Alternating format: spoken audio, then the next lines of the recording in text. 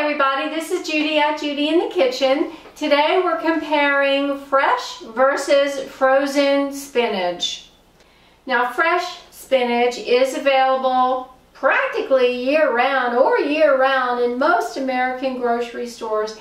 It has a mild flavor and it can be used any way you want to use spinach. It's excellent in salads, it can be used in fresh juices or smoothies. It's versatile, so it can be used any way you want to use it.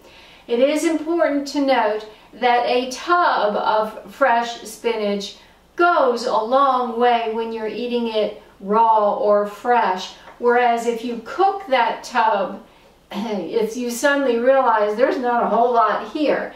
So it cooks way down to almost nothing when you cook it, whereas if you use it in the fresh raw state, a little bit of spinach does go a long way. Now, comparing fresh to frozen, fresh spinach again has a very mild flavor, whereas frozen spinach is blanched already, so it's partially cooked, and when you take it out and you continue cooking it, it will have a different flavor. It's a lot stronger in flavor than fresh raw spinach. It's a convenient thing to have on hand for recipes that call for spinach as long as it's going to be cooked.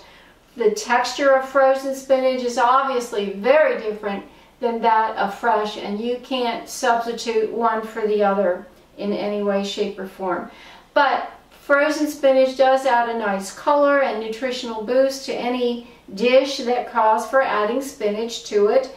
And if the flavor of frozen spinach is too strong for you, you could try mixing it with other foods in a dish, and not just having it by itself, but just mixing it with some other things for a nice color boost and nutritional boost as well.